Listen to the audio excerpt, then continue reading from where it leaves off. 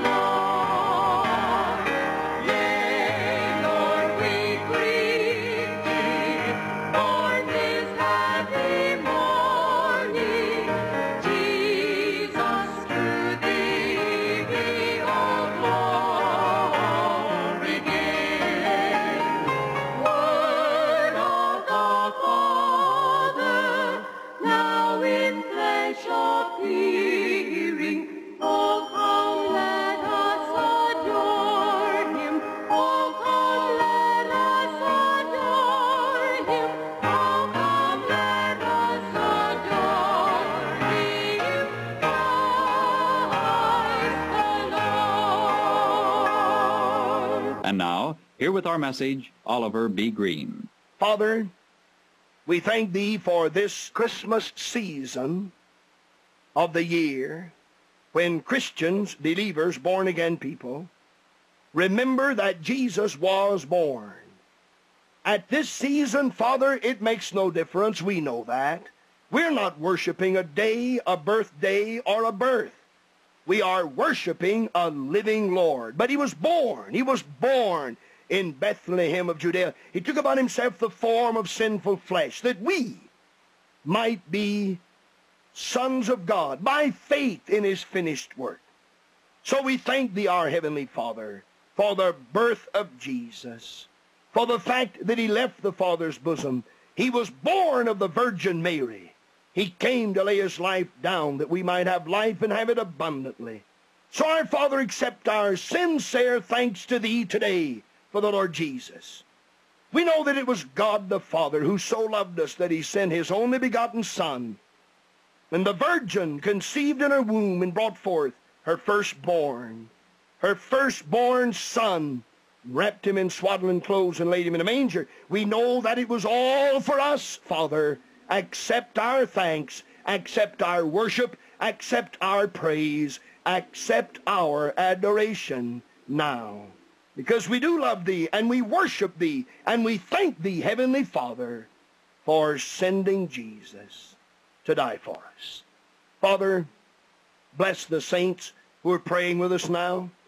Reclaim the backsliders who are praying with us now. And save the lost who are praying with us now, Father. Save every soul that's calling upon You for salvation right now.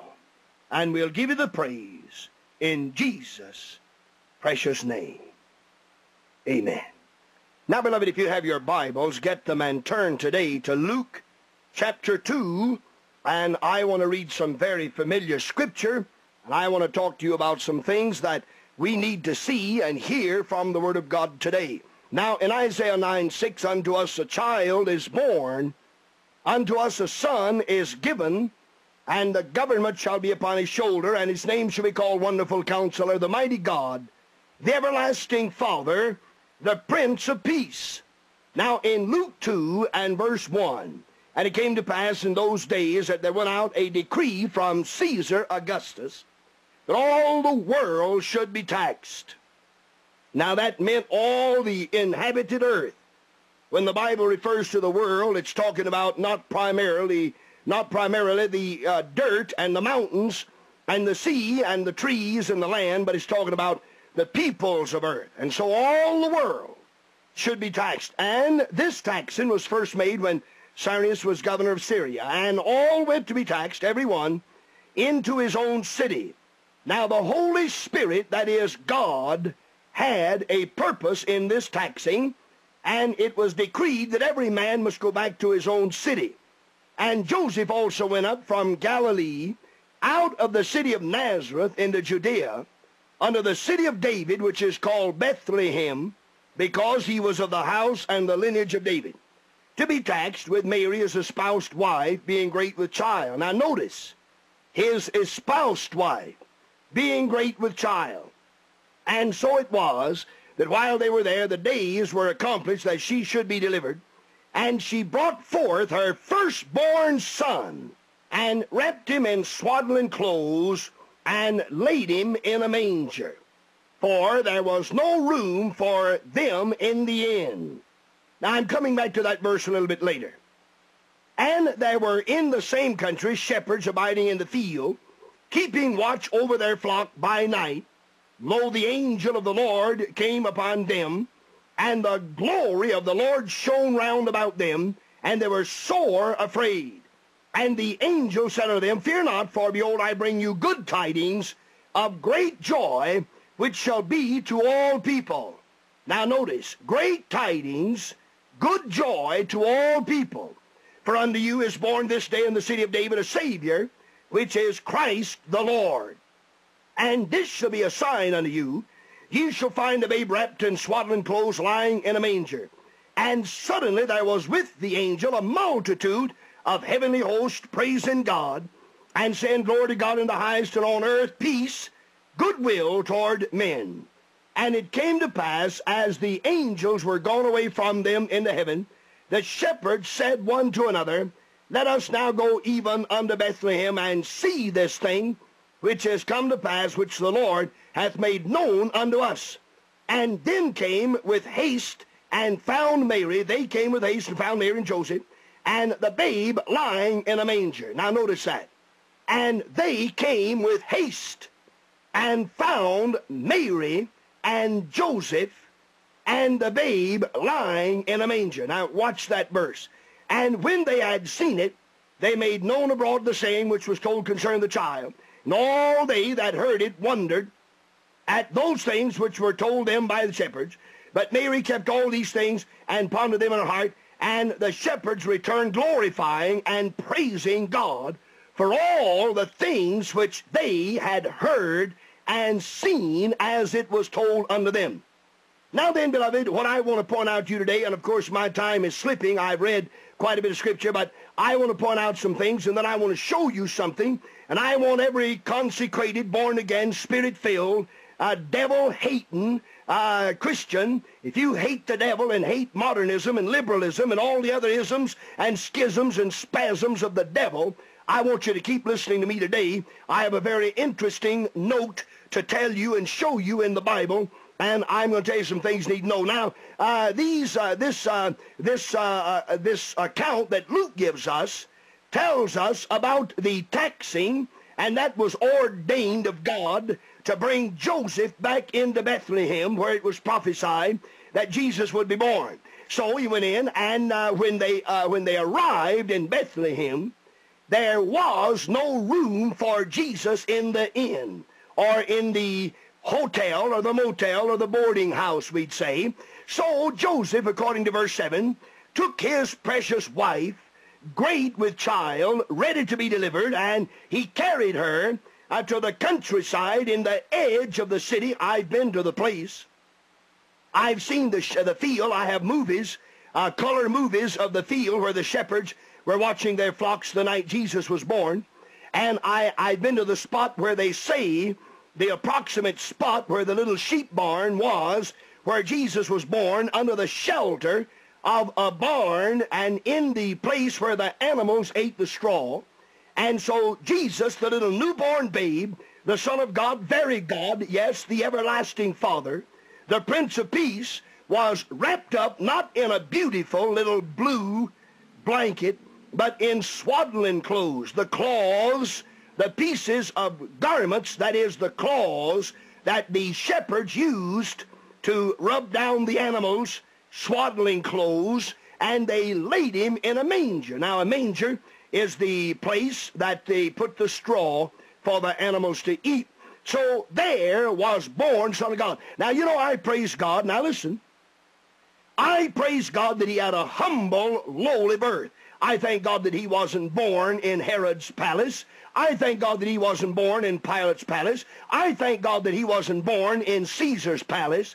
I thank God that my Jesus was born in a barn. I do. Amen. Now you say, preacher, why do you say that? All right. If he had been born in a multi-million-dollar mansion, then the rich would have said he's our Savior. But you know, I'm glad he came to save the rich and the poor, the wise, the unwise, the bond and the free.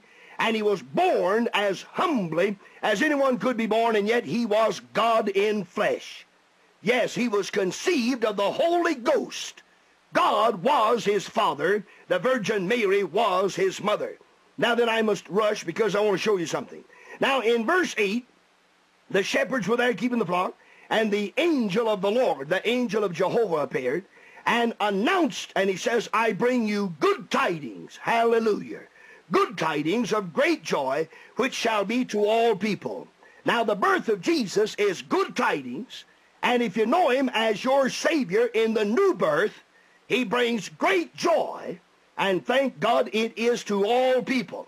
Now, that kind of hurts the predestinarians, I mean the hyper-Calvinist. I believe in Bible predestination, But that kind of, you know, this select, elect handful of pets and this little bunch that claim that there's nobody saved but a certain little group. Now, this book says to all people, A-double-L people, all, the poor and the millionaire, the white, the colored, the rich, the poor, the wise, the unwise, the bond free. Listen, it doesn't make any difference your nationality.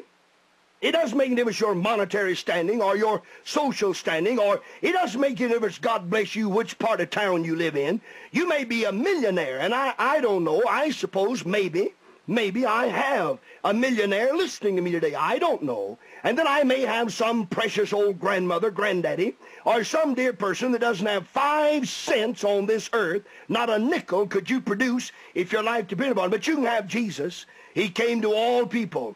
Good tidings, great joy to all people. For unto us, unto you is born this day in the city of David a Savior, which is Christ the Lord. Now then, they said, you'll find the baby wrapped in swaddling clothes, lying in a manger. And they found him exactly like it was said and announced by the angel of the Lord.